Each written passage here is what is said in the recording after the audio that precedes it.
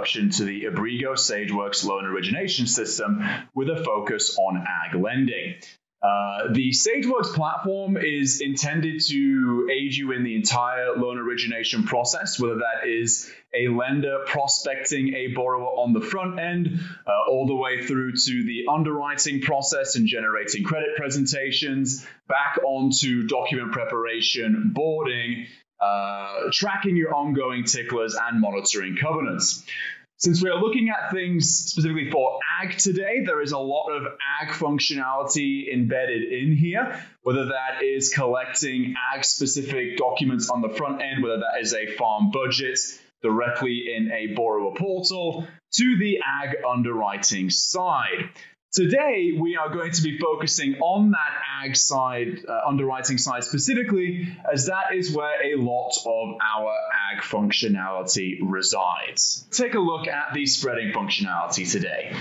The first thing about the SageWorks platform is it is a relationship-based platform. And what that means is we have the ability to aggregate all entities that we are looking at from a cash flow perspective and exposure perspective into a singular umbrella. So I can have as many farm entities, individuals themselves, businesses, properties, and I can review them to get a true global perspective of that relationship.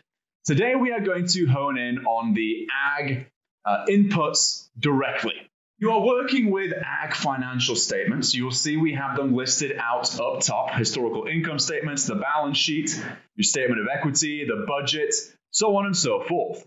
When you are doing the adjustments work, which is the process of what we are getting to here, you'll see that we have our standardized chart of accounts, of which you can do adjustments to along the way.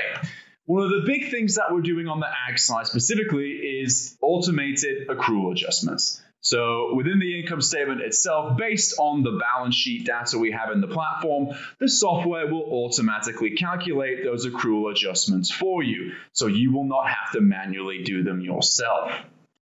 I have a very thorough and detailed balance sheet, breaking things down into current, intermediate, and long-term assets and liabilities, so we can get as granular as we need to on our ag relationships. We also have the ability to do a detailed itemization of all of the individual accounts that you see here. So if we take crop inventory as an example, we can track the individual crop. We can track how many was in inventory. Are we doing cost value, market value? And we can track that on a year-per-year basis and see how those inventories are fluctuating. That does, again, apply to every line item on the balance sheet. On the statement of equity, where I'm looking to determine what the change in equity was period over period, we do have the ability to do a earned net worth analysis, earned change in equity.